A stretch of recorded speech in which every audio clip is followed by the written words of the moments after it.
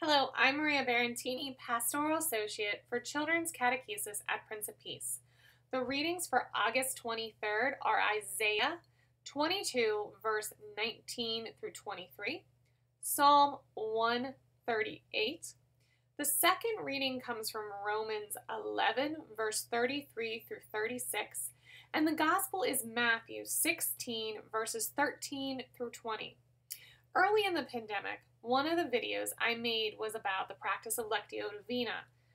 You can go back and watch that for further explanation, but Psalm 138 is a great psalm to read while practicing Lectio Divina. I'm going to briefly remind you what the 4 steps of Lectio Divina are, but you can go back to that video to find out further information if you'd like.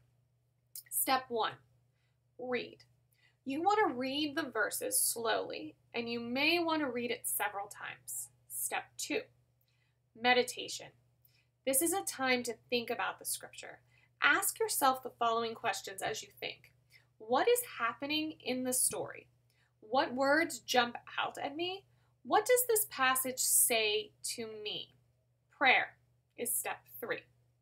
In this step, we ask to have a conversation with God about what we have heard or thought about after reading the passage.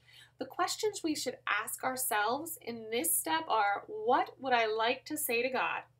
What questions do I want to ask God about these verses? Step 4, contemplation. This is an opportunity to rest with God and listen to God. This step is when we try to really listen to God. And we really want a quiet space for this step.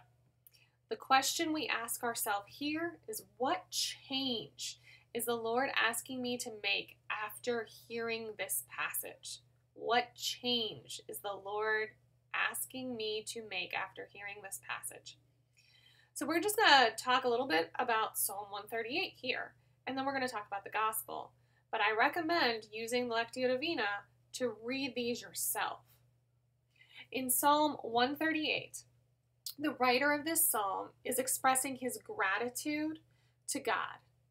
He is thankful that God has come to his rescue, and he says in verse 3, "On the day I cried out, you answered. You strengthened my spirit." In times of trouble, it is easy to wonder if God hears us. We can be encouraged by reading Psalm 138, verse 3. God hears our cries.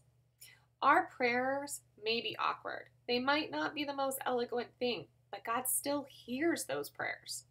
Pour out your joys, fears, and concerns out to God in prayer. He hears you. In verse 7 through 8, we hear how the psalmist, having experienced God's salvation, trusts that God will always be there in the moments of danger. Listen to verse 7 through 8. "Though I walk in the midst of danger, you guard my life when my enemies rage. You stretch out your hands, your right hand saves me.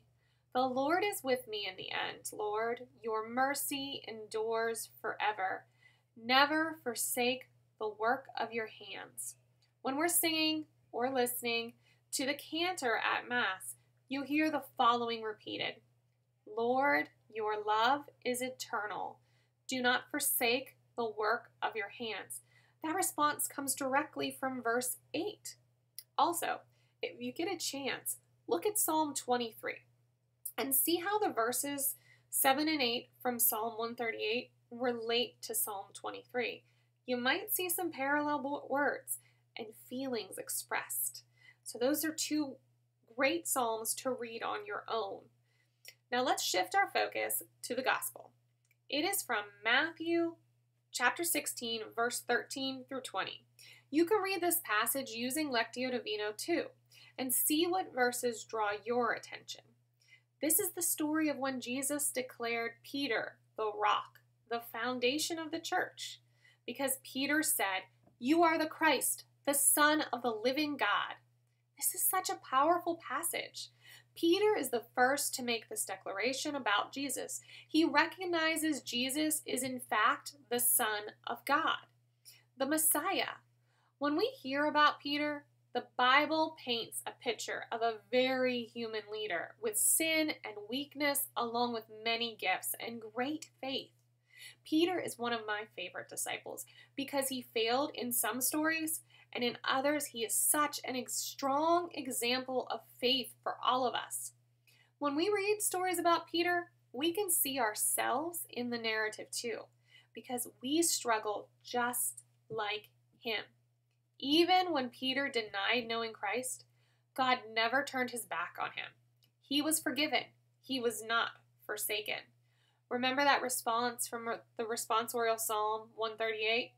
Lord, your love is eternal. Do not forsake the work of your hands.